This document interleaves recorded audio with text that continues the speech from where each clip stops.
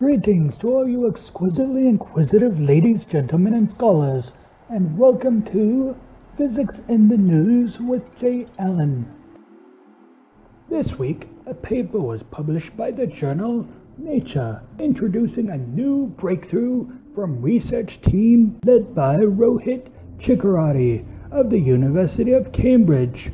That achievement being merging together molecules and photons at room temperature.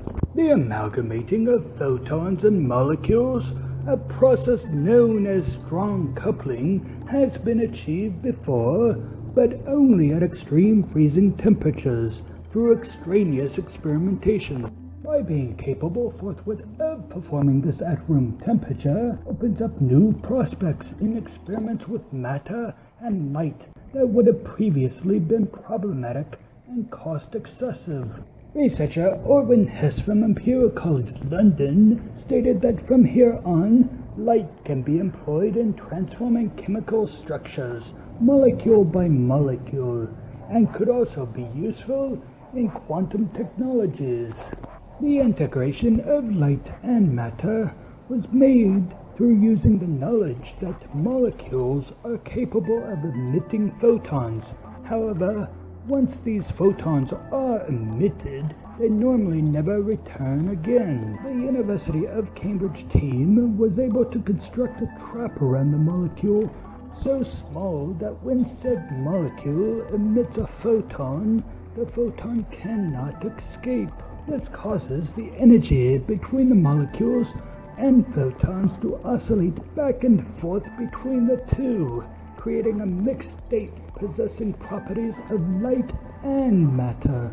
The trap, a structure technically referred to as a nanopore, is a device akin to a golden hall of mirrors, a cavity about 1 nanometer in size, formed between a minute sphere of gold and gold film. Once the molecule encased its being within the nanopore, the researchers would precisely position it in such a manner that because of the cavity being so imperceptibly minuscule, an emitted photon would become ensnared. Seized and bound becomes the light, constricting it to resign to integrating with the matter. Almost sounds obscenely sadistic, it does. Oh, of course, I only jest. No photons were really harmed in the process of these experiments.